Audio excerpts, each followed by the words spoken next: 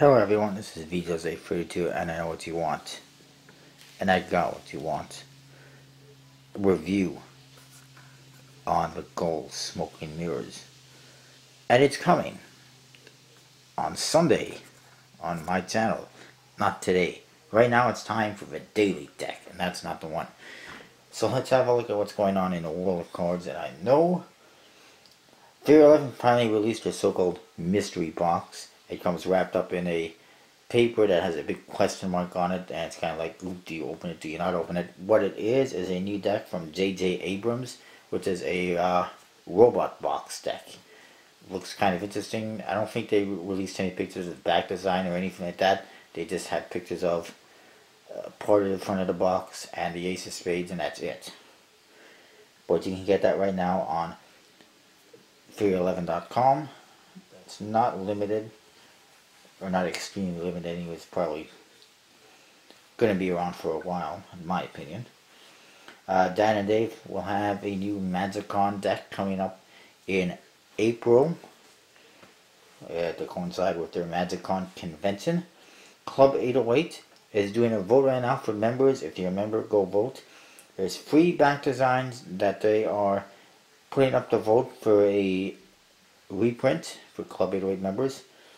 One of them is a one-way back design that looks like a safety back or something like that. I don't remember exactly what it is, but I've seen it in one of the vintage design decks, and I think it was in the Heritage Series deck as well. The other ones look much better, and I would vote for them. And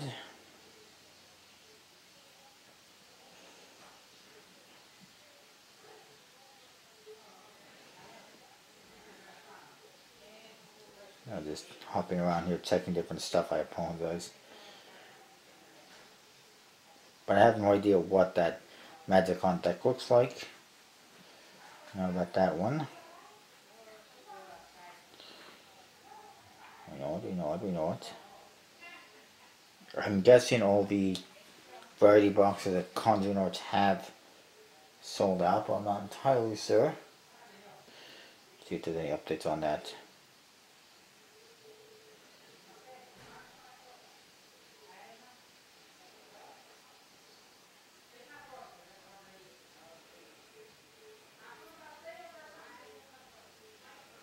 And I apologize. We'll just have a look on Kickstarter. I think there's at least one new deck on Kickstarter. Actually, I think it's coming tonight at midnight. Is the Bicycle Wiretap playing cards. I was going to mention it yesterday, but I didn't do a video yesterday because there wasn't really much to say. Anyways, the Bicycle Wiretap is from, I think it's Deco Card Company, which is the same company that did the Sultana decks previously. And obviously Bicycle USB-C deck. It has a wiretap spy theme. I said it's going to be ever so popular. It looks interesting. I believe it launches at midnight tonight.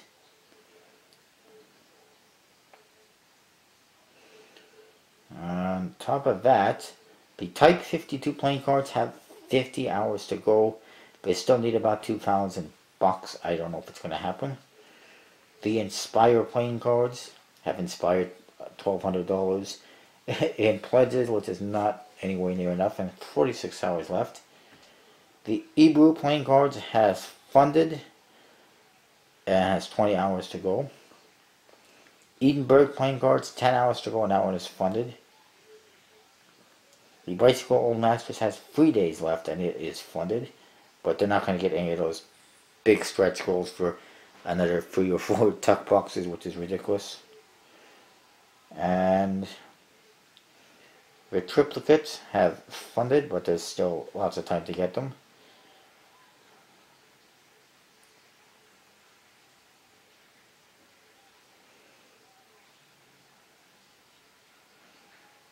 And I don't see that wiretap yet.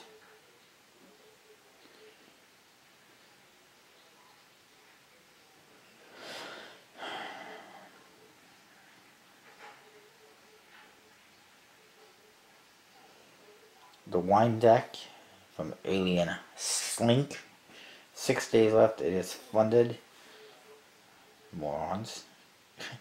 And that is that. There's one more I could mention. I can find you an ad advertisement. It is this one. It is from Jennifer Cast, who did this caravan of Sears decks that I just got today. And it is the Lenormand. And it's basically a fortune telling deck. As you can see, it's got a little card on it, but it's mostly art. You may or may not be into that, but that's what it is. It is on Kickstarter right now. I think it's doing okay. I don't recall.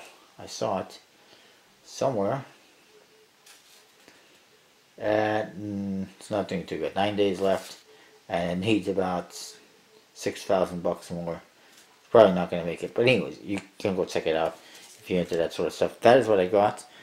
Sorry if it's a little bit of a long video and a little bit too much silence, but that's what I got for today. I'll let you know tomorrow if there's anything else new that pops up. I will see you next time.